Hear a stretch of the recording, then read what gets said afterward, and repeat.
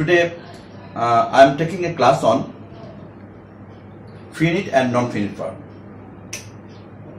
You all know that verb is very much important for understanding English grammar, and if you want to write a sentence without verb, it is not possible for you to write a single sentence. Without any other part of speech, one can write a sentence, but without verb, no sentence can be formed. But very unfortunately, if we ask questions about the classification of verb, many of the students usually give the wrong answer. Many of the students reply that verb is of two kinds. One is principal and another is auxiliary verb. But this is the wrong answer. Mainly verb is divided into two kinds. One is finite verb and another is non-finite verb. If you follow this lecture, then I think it will be easier for you to understand the classification of verb, and that classification of verb is important for you to use in the sentence.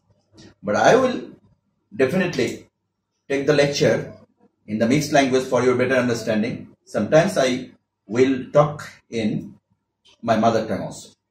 So verb is of two kinds. One is finite and another is non-finite verb. Now the question is, what are the characteristics of the finite verb? We know that verb is a doing word, action word. In a sentence, whenever a part of a speech talks about some work or some deed, that is called verb. সাধারণত সেন্টেন্সের মধ্যে কোনো কাজ করাকে বোঝালে সেটিকেই আসলে verb বলা হয়। তো সুতরাং ভার্বটাকে আমরা একটা ডুইং ওয়ার্ড বলি। তো ভার্বকে আমরা দুভাগে ভাগ করি, একটা হচ্ছে ফিনিট ভার্ব আর একটা হচ্ছে নন finite verb. Now come to the characteristics of the finite verb. Finite verb has mainly two characteristics. One is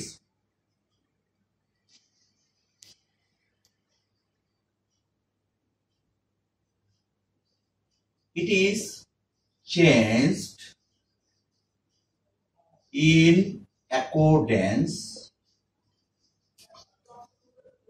with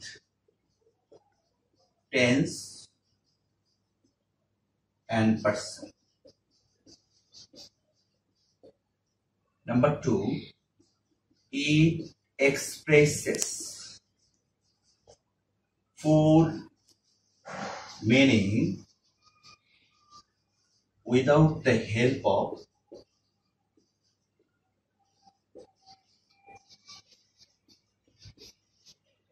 other verb. So these are the two characteristics of the finite verb. Number one, finite verb is changed according to tense and person, and sometimes also number.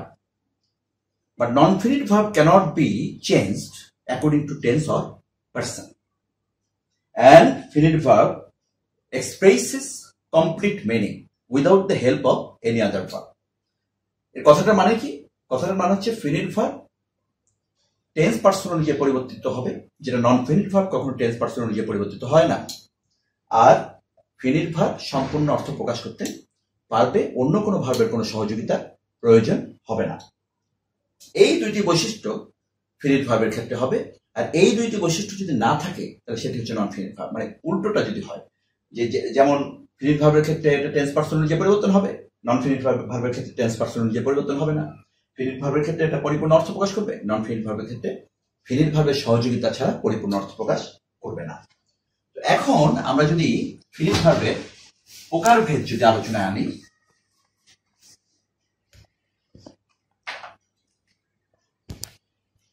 finite verb is of two kinds. One is principal verb and another is auxiliary verb.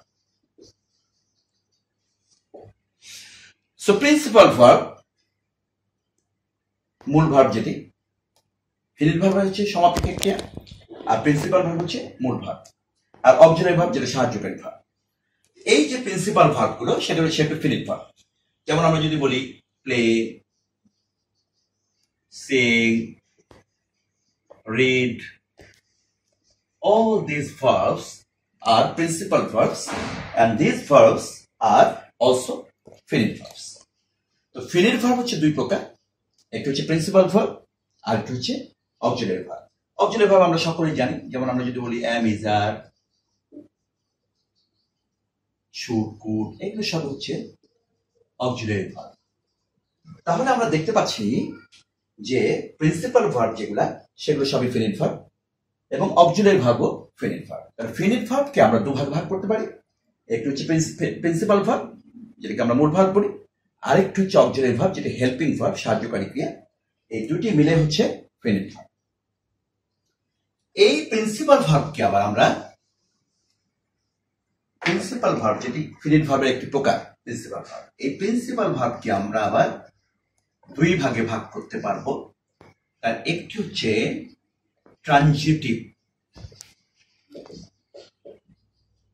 আরেকটি হচ্ছে intransitive. Principal verb is divided into two kinds. One is transitive verb যেটাকে আমরা বাংলায় বলি সকর্মক ক্রিয়া, আরেকটি হচ্ছে intransitive verb যেটাকে আমরা বাংলায় বলি অকর্মক ক্রিয়া। তো সকর্মক ক্রিয়া হচ্ছে যে ক্রিয়ার ক্ষেত্রে, যে ভার্বের ক্ষেত্রে একটি অবজেক্টের প্রয়োজনীয়তা দেখা দেয়।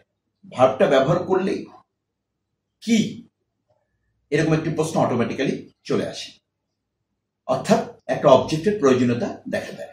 Whenever a verb requires an object automatically, that is called transitive verb.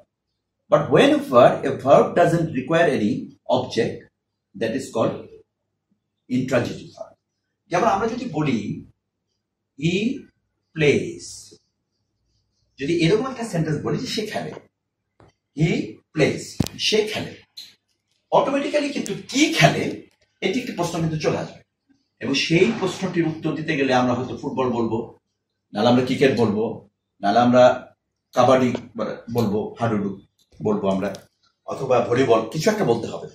এবং এই যে কি দ্বারা প্রশ্ন করার একটা সুযোগ সৃষ্টি হলো, যে ভার্বের ক্ষেত্রে এই সুযোগটা সৃষ্টি হবে সেটা হচ্ছে ট্রানজিটিভ ভার্ব, এবং ট্রানজিটিভ ভার্ব সবসময় প্রিন্সিপাল ভার্ব। যেমন আমরা যদি বলি শি রিডস, যদি আমরা এরকম বলি যে সে পড়ে, তাহলে অটোমেটিক্যালি কিন্তু একটা প্রশ্ন আসবে কি পড়ে, তখন আমি হয়তো বলবো she reads a book, she reads a novel, she reads a poem.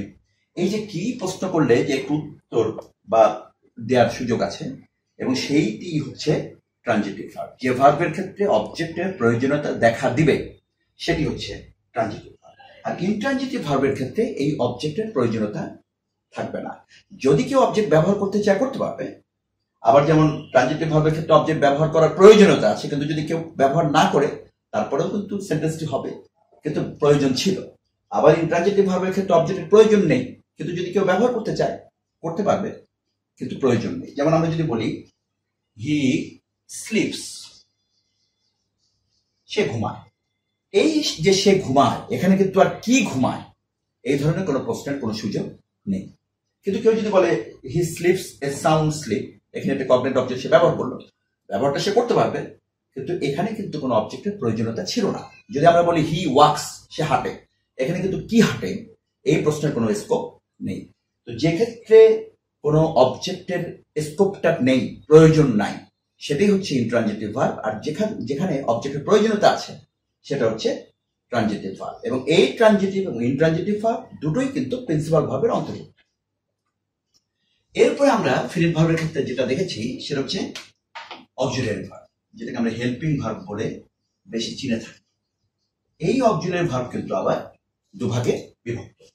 যেমন আমরা যদি বলি প্রাইমারি অক্সিলারি, যেগুলো নর্মাল বা সাধারণ অক্সিলারি ভার্ব, যেমন যত অক্সিলারি ভার্ব আমরা টেন্সে ব্যবহার করে থাকি, যেমন আমরা যদি am, is, are ব্যবহার করি, was, were,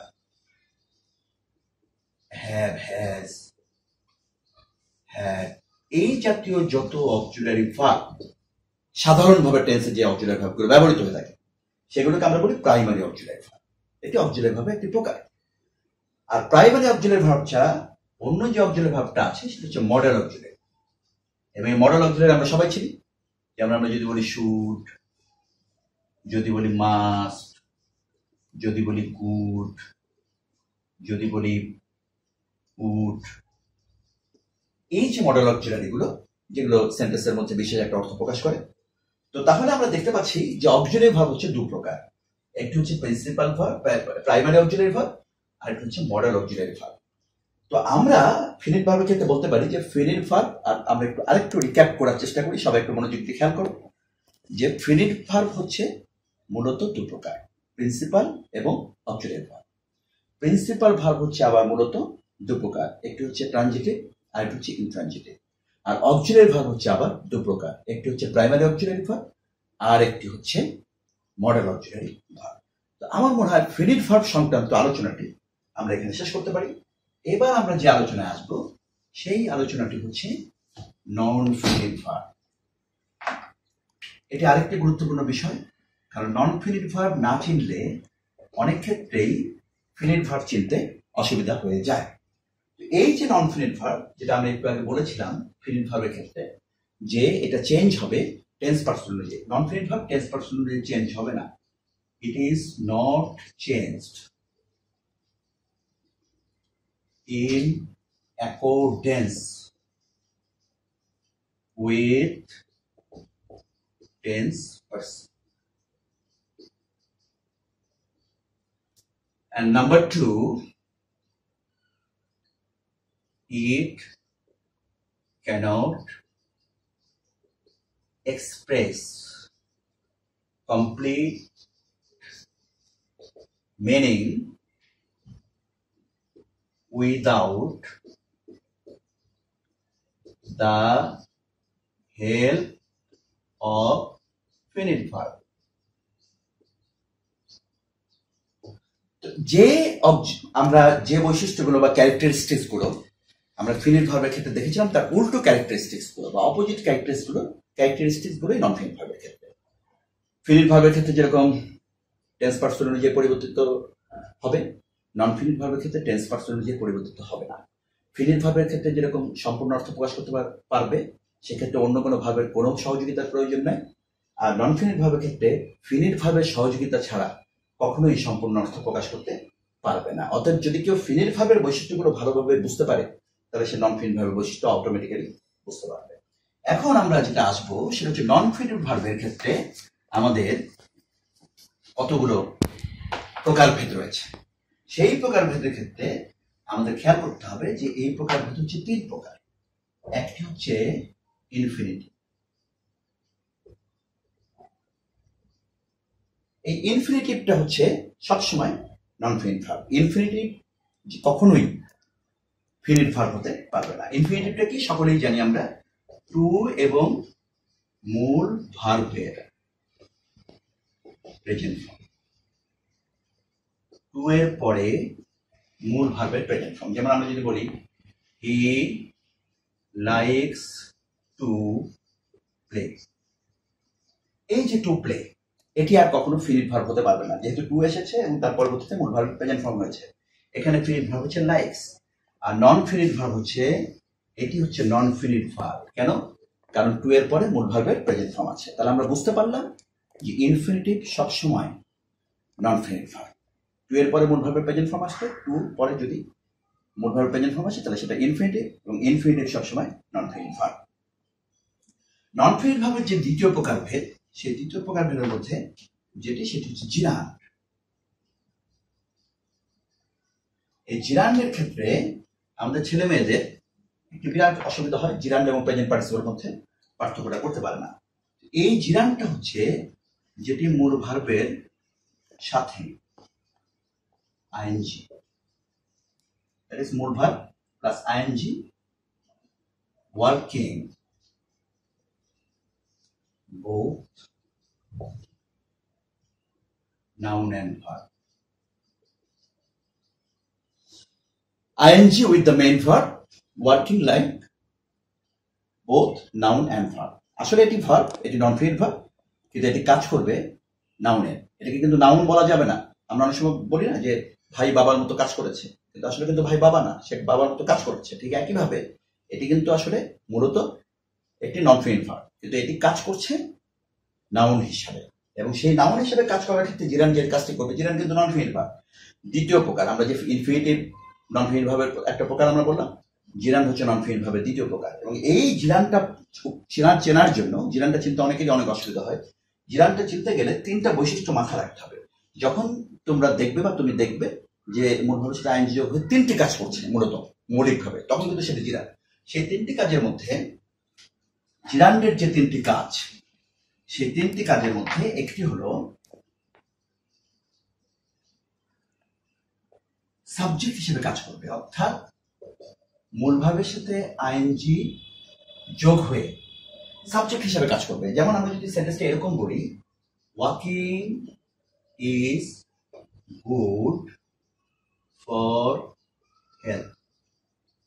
ওয়াকিং মূল ভাবের সাথে আইএনজি সাবজেক্ট হিসেবে কাজ করছে, এখানে কিন্তু অন্য কোনো সাবজেক্ট নেই, এই ওয়াকিংটাই সাবজেক্ট। অতএব বোঝা গেল যে এটি একটি জিরান, যেহেতু এটি সাবজেক্ট হিসেবে কাজ করছে। সাবজেক্ট হিসেবে কাজ করছে না নাউনের কাজ করছে। তো মূল ভাবে সেটা আইএনজি যোগ হয়ে যদি সাবজেক্ট হিসেবে বসে নাউনের কাজ করে, তাহলে সেটি কিন্তু জিরান।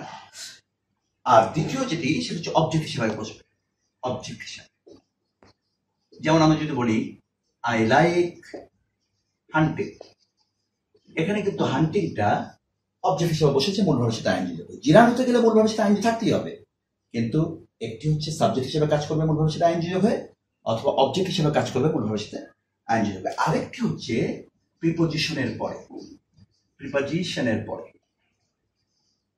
যদি দেখি যে মূল ভাবের সাথে, আমরা জানি যে যে কোনো প্রিপোজিশনের পরে মূল ভাবের সাথে আইএনজি যোগ হবে, এবং সেগুলো সবসময় জিরান। যদি আমরা এরকম বলি, he is fond of reading, এই যে he is fond of reading, এই রিডিংটা কিন্তু একটি জিরান। তাহলে জিরানটা তিনটা, খেয়াল করতে হবে, জিরান কিন্তু তিনটা কাজ করবে। একটি হচ্ছে সাবজেক্ট হিসেবে বসবে মূল ভাবের সাথে আইএনজি যোগ হয়ে, অবজেক্ট হিসেবে বসবে, এবং প্রিপোজিশনের পরে বসবে। আরেকটা কথা বলে রাখা ভালো, সেটা হচ্ছে যে এই যে নন ফিনিট ভাবে যে আইএনজি, এই নন ফিনিট ভাবে আইএনজির ক্ষেত্রে কিন্তু কখনোই আমরা জিরান হোক অথবা প্রেজেন্ট পার্টিসিপল হোক, কখনোই এই আইএনজির আগে কিন্তু কোনো অক্সিলারি ভার্ব বসতে পারবে না। যদি কোনো অক্সিলারি ভার্ব বসে পড়ে, যেমন যদি আমরা দেখি যে কোথাও একটি মূল ভাবের সাথে আইএনজি আছে, তারপর অক্সিলারি ভার্ব আছে, তাহলে কিন্তু সেটা কিন্তু ফিনিট ভার্ব। যখন অক্সিলারি ভার্ব থাকবে না, তখন সেটা নন ফিনিট ভার্ব, আইদার সেটা জিরান অথবা সেটা প্রেজেন্ট পার্টিসিপল মূল ভাবে সেটা আইএনজি থাকবে। কিন্তু জিরান হবে এই তিনটা বৈশিষ্ট্য থাকবে, সাবজেক্ট হিসেবে বসবে, অবজেক্ট হিসেবে বসবে, প্রিপোজিশনের পরে বসবে। এই তিনটা বৈশিষ্ট্য যদি মাথায় রাখতে পারো, তাহলে কিন্তু জিরান এবং প্রেজেন্ট পার্টিসিপলের পার্থক্যটা সবসময় করা সম্ভব হবে, এক্ষেত্রে কোনো প্রবলেম হবে না। আর এক্ষেত্রে আমাদের নন ফিনিট ভার্বের যে তৃতীয় প্রকার, সেটা হচ্ছে participle.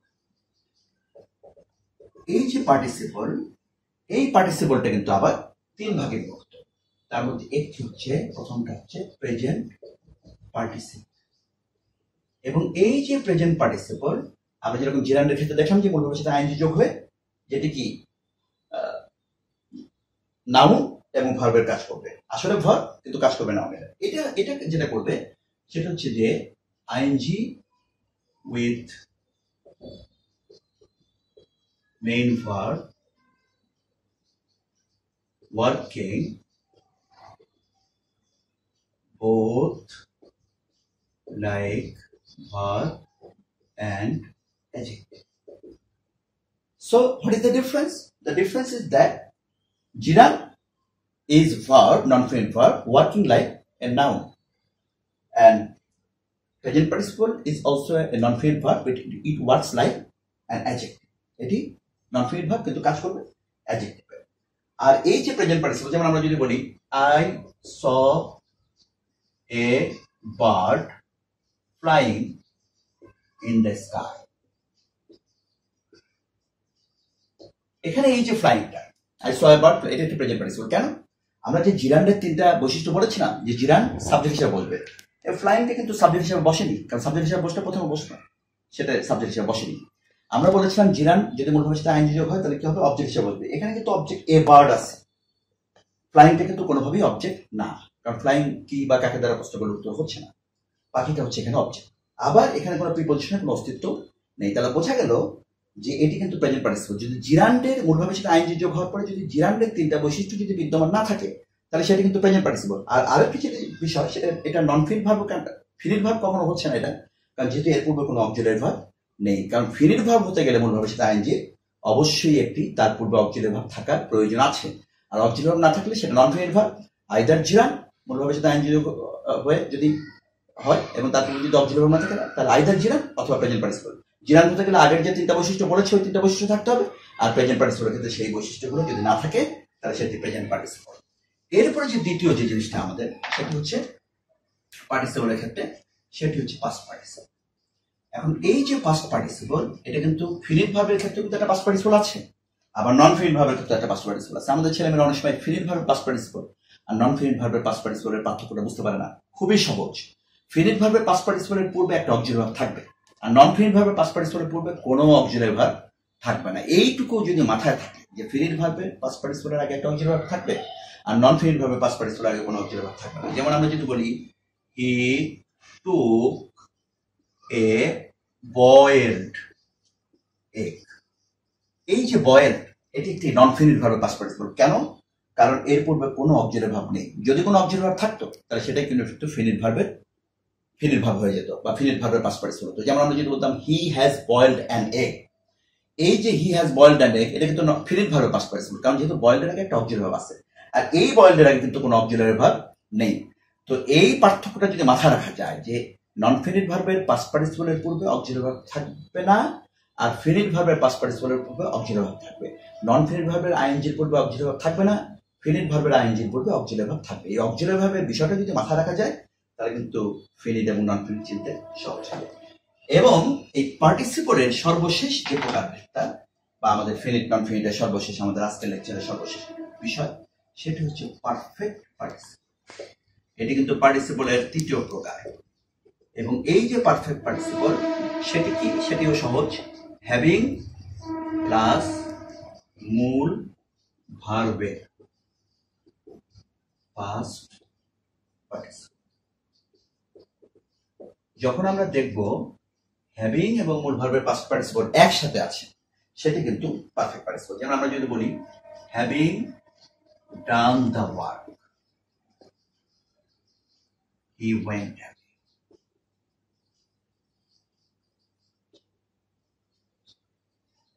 Having done the work, having done, having এবং তারপরে মূল ভার্ব পাস্ট পার্টিসিপল, এই দুইটিকে একত্রিত ভাবে বলা হয় পারফেক্ট পার্টিসিপল। তাহলে আমরা কি দেখলাম? আমরা দেখলাম পারফেক্ট পার্টিসিপল 3 প্রকার। একটা হচ্ছে প্রেজেন্ট পার্টিসিপল, আমি যেটা আমরা আলোচনা করলাম, একটি হলো পাস্ট পার্টিসিপল, একটু আগে আমি আলোচনা করেছি, আর সর্বশেষ হচ্ছে পারফেক্ট পার্টিসিপল। তাহলে নন ফিনিট ভার্ব আমরা দেখলাম কত রকমের। নন ফিনিট ভার্ব 3 প্রকার, ইনফিনিটিভ, জিরান, পার্টিসিপল। পার্টিসিপল আবার 3 প্রকার, present participle, past participle, perfect participle. আর ফিনিট ভার্ব হচ্ছে 2 প্রকার, প্রিন্সিপাল এবং অক্সিলারি ভার্ব। প্রিন্সিপাল আবার 2 প্রকার, একটি হচ্ছে ট্রানজিটিভ ভার্ব আর হচ্ছে ইনট্রানজিটিভ ভার্ব। আর অক্সিলারি ভার্ব আবার 2 প্রকার, প্রাইমারি এবং মডাল অক্সিলারি ভার্ব।